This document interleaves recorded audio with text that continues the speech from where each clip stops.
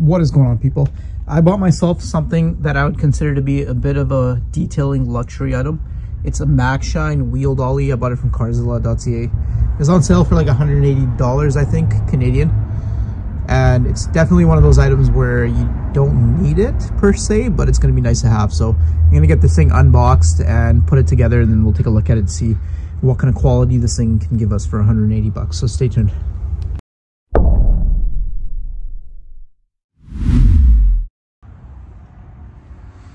All right, I'm going to carefully get this thing unboxed.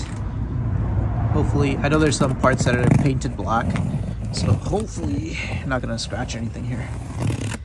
I am running out of daylight. Sun sets in like 20 minutes or less here. So if it gets dark, my apologies in advance.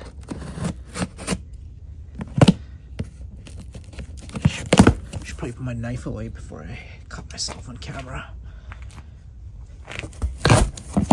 Oh, sweet. So it is a box within a box. Let's just open this. I will put you on a tripod in just a moment. All right, so that's what the actual box itself looks like. It says Maxshine, all for detailing. Take a look at that. So that's the deal right there. Spins the wheel, then you can do a coating or whatever on it. So now I'll put it on the tripod and let's see what this thing includes and see how easy or difficult it is to assemble. Now, I just realized that my microphone is dead because I didn't charge it. So this is just straight up iPhone audio. Hopefully it's not too bad. Well, let's get this thing unboxed. And for anyone interested in trying out a product like this or anything from Carzilla, you can use the discount code CARDETAILING5 like always. And for most things on their website, you can save 5%. I say most because not everything is a part of that. So carefully cut this open. I don't want to, again, like I mentioned, I don't want to scratch anything. Let's see what we got. All right, so they do give you a bit of foam. That's going to prevent scratching of whatever painted parts are in here. Come on, there we go.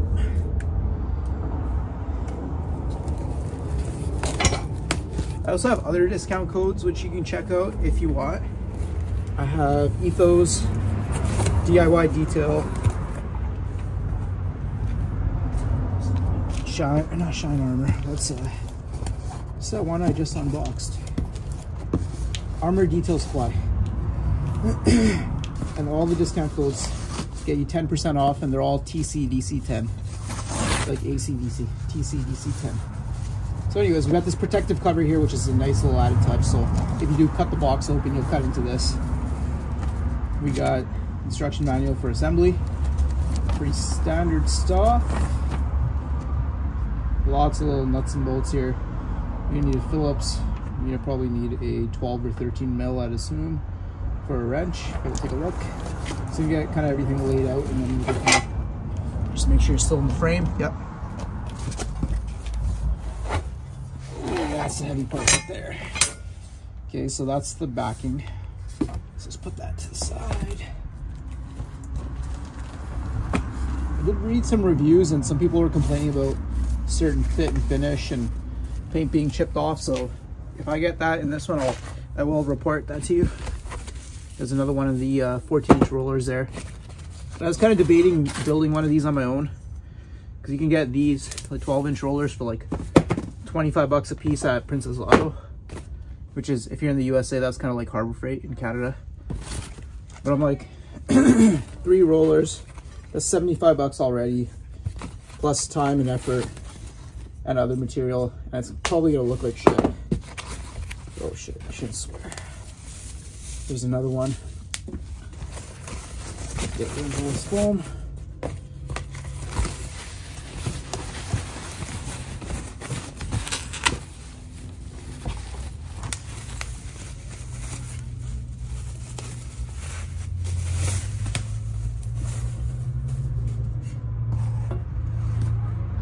And as I'm taking these out, I'm kind of inspecting all the pieces, making sure that nothing is missing or nothing appears to be missing. So they will give you all the tools you need to assemble it in the bag. But if you have better tools, will definitely save you a lot of time. And then the last piece here, right there, is another one of these. I'm just kind of, yeah, I mean, check that out. Right out of the bag, there's already paint chipped off. So, I mean, if I plan on washing wheels with this thing, this is definitely going to be a bit of a concern. So we'll see in a long-term review how it holds up. Now, there's all the pieces laid out. I don't think I want to bore you with the assembly of this product, so I'm just going to get it all assembled. I might film it, I might not, we'll see. And then we'll come back and we'll see what it looks like.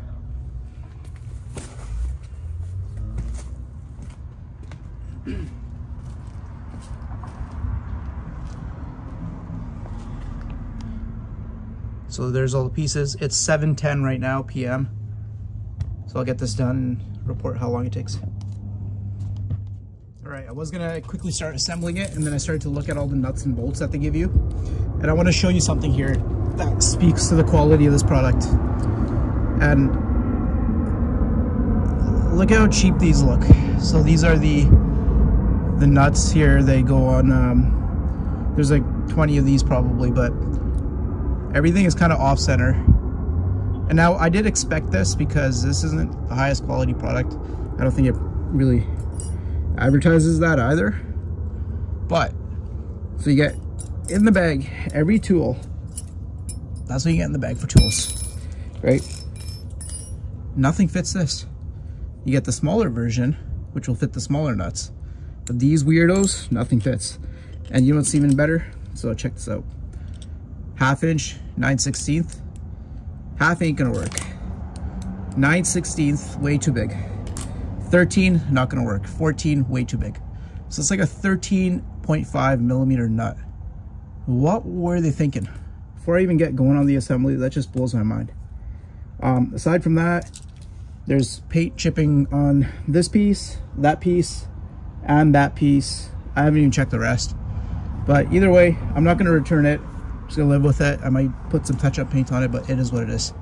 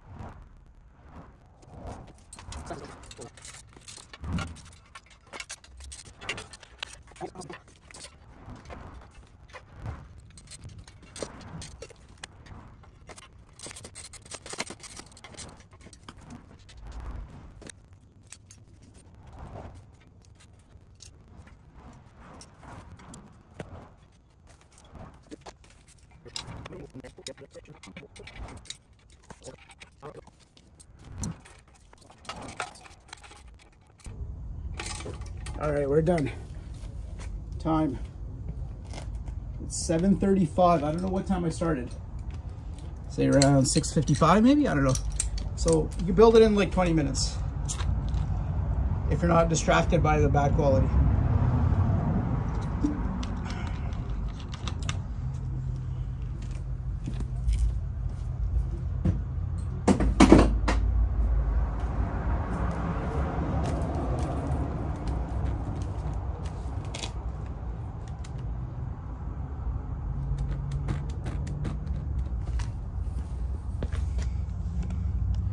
All right, so we're all assembled now, obviously.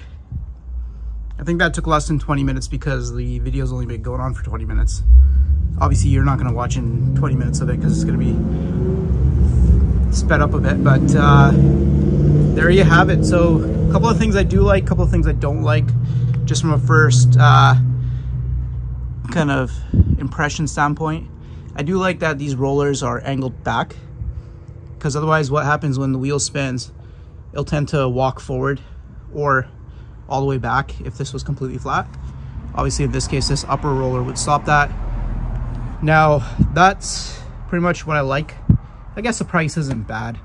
180 bucks is not bad. But what I don't like, now hopefully, obviously the lighting sucks because like I said, the sun's kind of going down here.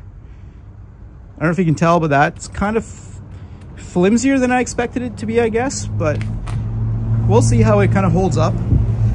I got everything torqued down. Assembly was rather easy, aside from the fact that those kind of, the nuts, the bigger ones, are kind of weirdly shaped. And they're not really a 14. They're not a good fitting 14. They're definitely not a 13. And they're not any of the Imperial sockets either. But nonetheless, got everything done.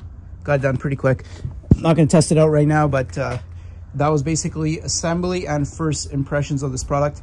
I can already tell you how I think I'm going to make an improvement on this product, which is I might drill the holes out bigger where the feet go and put some casters on the bottom, some walking casters to kind of roll this thing around, because it's going to be let's see how heavy it is actually. I can't imagine this is going to be something that you're always going to want to transport.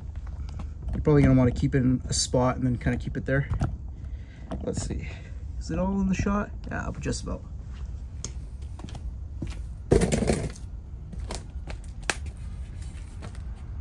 It's pretty light. It's not that heavy at all. But still, even though it's not that heavy, I think I'd still put some cheap casters. You can get it from Home Depot for like 10 bucks each, or less even. Put one on each one. Kind of upgrade this thing a little bit. But time will tell how it'll hold up. I'll probably do some wheel cleaning if I get time here shortly. And then some ceramic coating as well. But other than that, the assembly was fairly easy. You saw how many of the pieces had chips and stuff right out of the box, so quality wise not the best, but if you, all right, there it is in all its glory, I guess, all assembled, all ready to go. And I got a wheel on there, and that's just a little Honda Civic wheel. Let me give you the size of that wheel so you kind of have an idea of what it looks like. So it's a 215 55 R17, so 17-inch wheel, not the widest, but look how much space it takes up, right? So if you have like a 315 or like a Corvette wheel or something, this is not the product for you. But just to quickly demonstrate, put the wheel on there like I did, and it just lets you kind of spin it. Very simple, nothing more to it.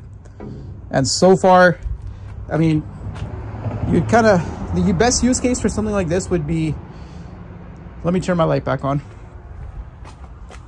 It's just the floodlight. But anyways, so the best use case for something like this would be like if you're ceramic coating a set of wheels, for example, or you're doing a wheel off detail and you're cleaning the wheels. But honestly, I think this is just going to complicate things a little bit. For the cleaning process, I would still kind of do that off the car, but for coatings and whatnot, I think this would probably benefit you a little bit. Like I said at the beginning of the video, this is a detailing luxury item. You don't really need it, but it's one of those things that's kind of cool to have. So there you have it. This was a first impressions. This was an unboxing, a little bit of assembly, a little bit of a rant. Let me know in the comments what you think of this product. Have you used it? Would you recommend it? How long has it lasted you? All that kind of good stuff. Again, discount codes down in the description for Carzilla, for Armour, Detail Supply, DIY Detail, and Ethos actually. So the discount codes, if you use them, it helps support the channel, and honestly it does go a long way. But either way, I appreciate each and every single one of you that watch, and I'll see you in the next one.